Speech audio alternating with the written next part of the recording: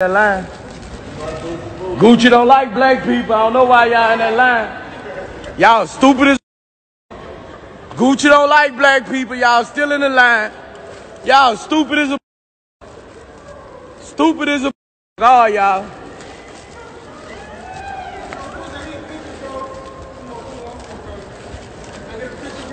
Let's take a selfie right quick, bro. I'm in a rush, bro. I ain't for that picture shit. Hey. Wait. Wait, no. Love you, man. Yo, good looking, bro. Yeah.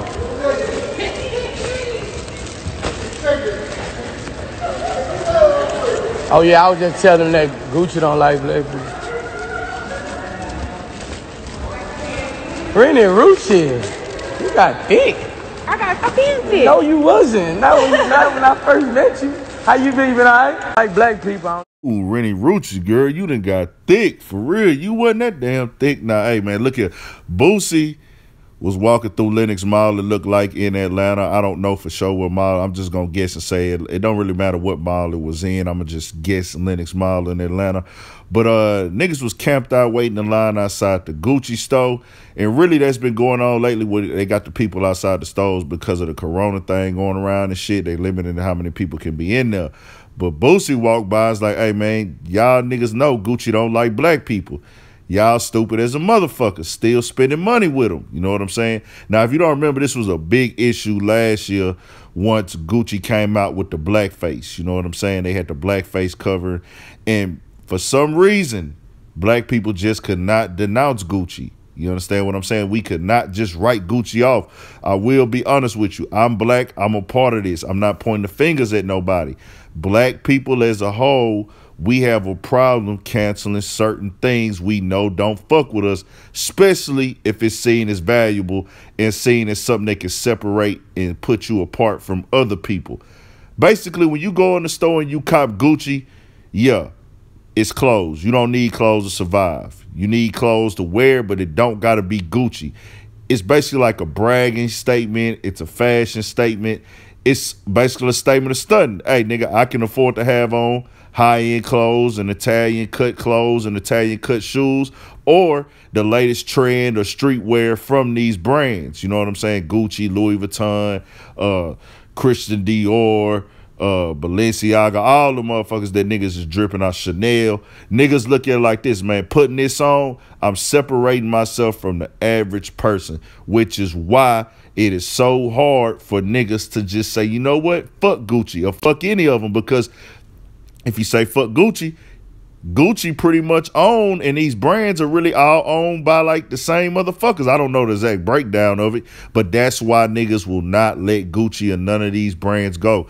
Just like with Off-White. Off-White was just in the news because one of the faces of Off-White is one of our own with Virgil Abloh, and niggas didn't like his reaction to the riots or what he donated, and then the picture started circulating of him and his family, and his whole family was Caucasian, and then it just was a weird ass picture that I saw. But other than that, man, like niggas is looking at that shit like, hey, you know, they gonna complain about it, but nobody's truly gonna boycott because of that high price. If you able to come out with something, make it expensive and make people feel like they need to buy it, you here to stay. You know what I'm saying? That's just what it is. Now, let's be clear here. If Gucci was a brand that sold shirts for $30 or $25 and they put their racist shit out, they would be over with. Niggas would be cool with canceling that.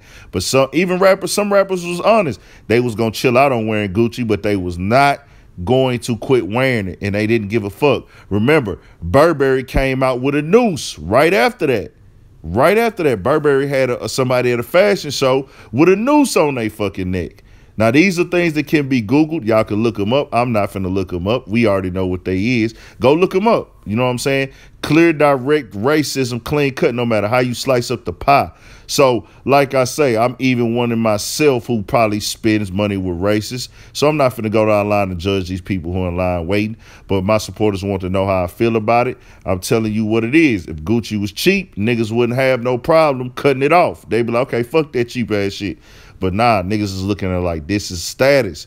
This makes me feel lit. This makes me feel like I'm one of them niggas getting that bag and everybody can't have this. Nigga, fuck y'all. If they said it, we still wearing Gucci. It is what it is. Now, I did hear that Gucci is supposed to give Gucci Mane his own line or collection out of Gucci, so we're going to see how that happens. They did put Dapper Dan in place. They made some few steps, but we all know, man, it's all about the green. They don't give a fuck about niggas, just being honest with you. They arrested Dapper Dan for creating Gucci back in the day, for making the Gucci and remaking the shit where niggas could wear it, like basically stuff that the streets would wear. And they arrested him for this back in the day for buying they print and then making shit that street niggas and trap niggas and athletes will wear. And then now, guess what? They do it on their own, and then they give him a cut. That's how the game works, man. Subscribe to the channel, Urban Politicians TV 1000.